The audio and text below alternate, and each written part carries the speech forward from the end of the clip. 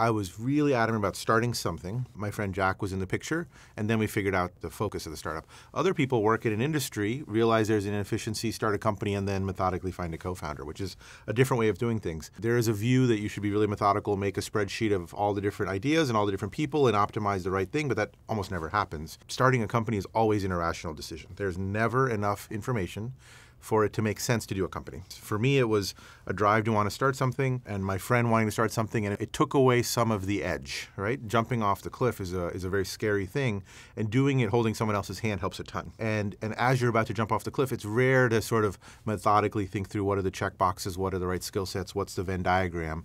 Rather, it's somebody who's willing to do it with you, and at the very beginning of a company, I mean day zero or day -1, any kind of hold that you can grab onto to help climb this mountain is really, really helpful. A co-founder is that crutch, right? A co-founder is the notion that, hey, at least one other person thinks this is a good idea.